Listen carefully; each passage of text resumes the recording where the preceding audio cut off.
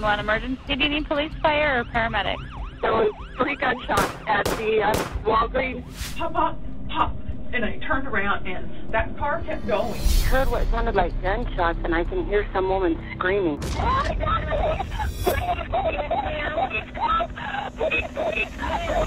They pull over, they have sex. It's actually for the second time that day.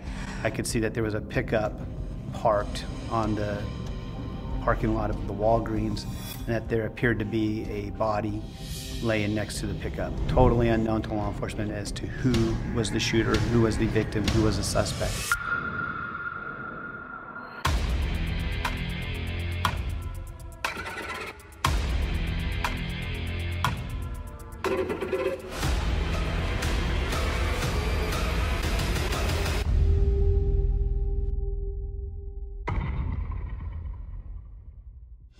Mother of 5, Ashley Corrigan thought she was living in a fairy tale, raising her family in a beautiful home with the love of her life, Emmett, a handsome up-and-coming attorney, unaware her husband was actually living a secret life, spending less time with their dream family and more time at the office, where he was sleeping with an older woman and co-worker, Candy Hall.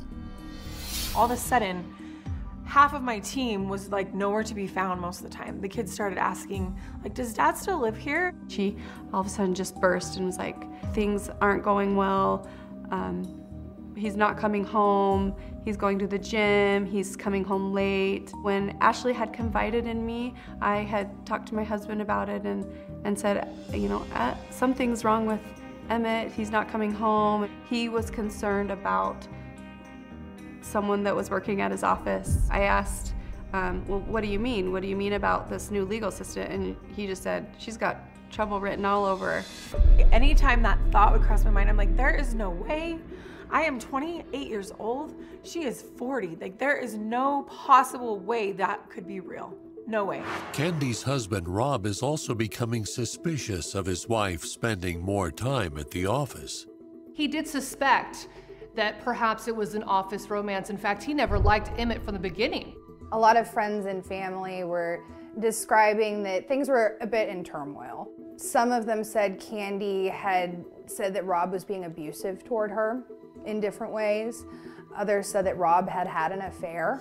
Rob started to figure out that there was something going on. After only a few months of Candy and Emmett's affair, we know this because there were some emails, and including one in January, where he said that he knew that something was going on with Emmett and to enjoy the honeymoon because karma's a bitch. One night in particular, Candy receives a late-night text message that is a message from Emmett to Candy.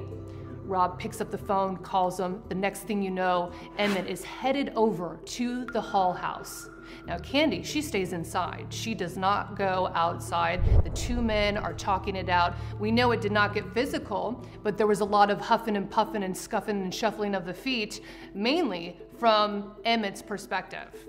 We also know that Robert, after that talk, whatever was said, he walked back into the house. He looks at Candy with defeat on his face and his spirit, and he says, congratulations, he's young and successful. While Candy admits to cheating on her husband, she denies sleeping with her boss, Emmett. 2 miles away in a quiet cul-de-sac, mother of 5 Ashley Corrigan is struggling with her marriage. At this point, Ashley has really been struggling because she knows also her marriage is broken and their anniversary was coming up. Instead of spending the wedding anniversary together like she was hoping for, he actually takes off and attends a bodybuilding conference. But Ashley isn't the only one trying to figure out why their marriage appears to be falling apart.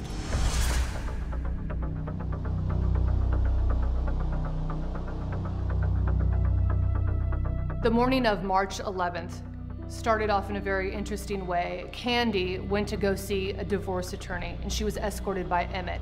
Candy will say that she was just inquiring about a divorce, and just curious about the process and that it wasn't really anything serious, and that Emmett had convinced her to go talk to this divorce attorney about the possibility of leaving Rob. She goes home and she sees Rob, her husband, in the garage packing up boxes, packing up his belonging. Prior to that, his daughter also saw him packing boxes and said, you know, Dad, what are you doing? And he mentioned that he was moving out. A few miles down the street, a parallel story is playing out in the Corrigan home.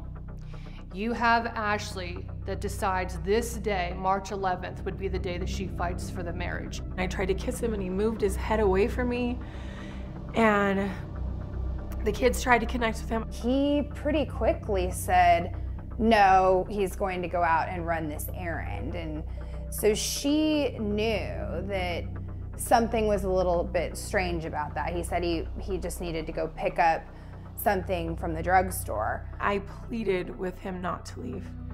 I looked in his eyes and I was like, please just stay. We've got to figure out what the heck is going on and we got to fix it. He looked at me and he said, you know what? Don't tell me what to do. And he walked out the garage door and slammed it on the way out. Candy and Emmett meet up in the Walgreens parking lot. She jumps into his truck. They stop and get gas, and they're just kind of driving around until they come upon this underdeveloped subdivision where they pull over. They have sex. It's actually for the second time that day. And while this is going on, in a coincidence, I guess you would say, Rob and Candy's teenage daughter happens to drive by that Walgreens, and she sees her mom's car there. I went and got gas at Fred Meyer with Emmett, and then we were driving back, and my daughter called me. Because her daughter is at Walgreens and sees her car but doesn't see her mom. So she's like, hey Mom, where are you? And I said, I'm on my way back, and that is my best friend Michelle, because I didn't want to tell her who I was with. And so after that, their daughter calls Rob on the phone and tells him that Candy's car is parked at the Walgreens. And so Rob wonders what is going on. And pretty quickly, it's established that he thinks that she is with Emmett. Rob Hall gets in his truck and drives to Walgreens to look for his wife. So then Rob calls, and he calls me, and I pick up, and he's like, what are you doing? And I said, I am out. He said, are you out with Emmett? And I said, I am. And he said, what are you doing? And I said, we're just talking. And for some reason, Emmett grabs the phone from her and says, what's up, Chief? And then Emmett got really upset with Rob on the phone and said something like, something in the sense of, I'll break your head or something. And I looked at him and I kind of hit him on the shoulder and I go, what are you doing? And I grabbed the phone and I said, I'll be there in just a second. So tensions are high at this point, and Emmett is pumped, he's mad. So they all gather at the Walgreens parking lot, 10 o'clock at night. 911, you need police, fire, or paramedics? There was 3 gunshots at the Walgreens. When I drove by, there were 2 people down.